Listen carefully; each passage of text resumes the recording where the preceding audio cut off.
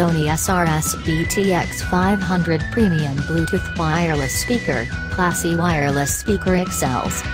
Sony's 2013 portable Bluetooth wireless speaker offerings are pretty varied.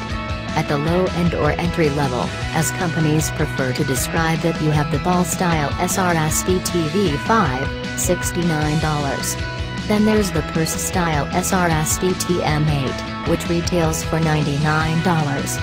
And finally, at the high end you have the SRS BTX500, $199.99, and the SRS BTX500, $299.99. I'm most impressed with the X series line, especially the subject of this review, the SRS BTX500, which has a very slick design and delivers excellent sound for a compact Bluetooth speaker.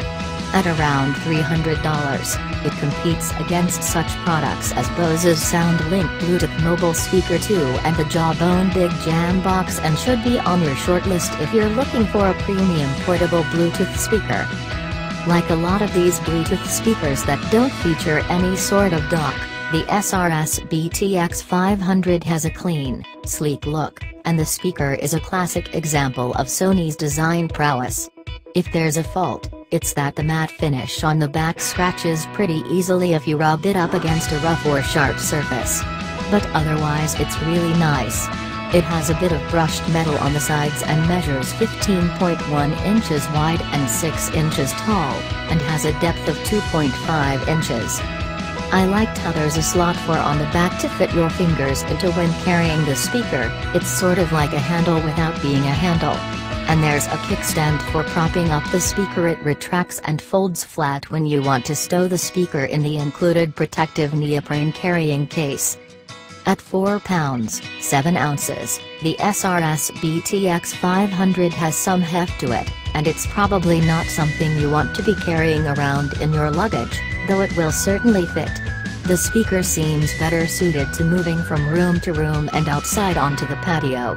Sure, you can carry it wherever you want, but with its more executive styling, I don't see this as a speaker you'd want to bring to the beach. To add a little flair, Sony's designers equipped the base of the speaker in front with a glowing, thin blue light. There are few buttons on the side of the speaker: power on, off, auxiliary input, sound mode, and pairing mode, as well as a couple on top: a call and answer button for speakerphone calls and a volume control. But overall the design is fairly minimalist. The notable extras here are the speakerphone capabilities, an integrated USB charging port for juicing up your smartphone. The AC adapter has to be plugged in for this feature to work, and NFC pairing for compatible devices.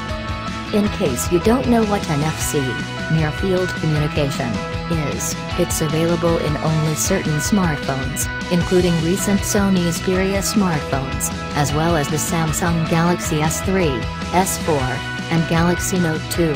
Here it allows you to tap your phone or tablet on the speaker to automatically pair with it and to disconnect. I don't find that terribly compelling. It doesn't really save you more than a second or two, but NFC is a hot feature these days and more companies are adding it to their Bluetooth speakers. In order for NFC pairing to work, you'll have to first download the free NFC Easy Connect app from the Google Play Store. I loaded it onto a Galaxy S3 and was able to pair without a problem. I had some trouble using NFC pairing with the Sony SRS BTV5, but it worked flawlessly with this speaker. I also had no trouble pairing the old-fashioned, non-NFC way with an iPhone 4S and an iPad mini.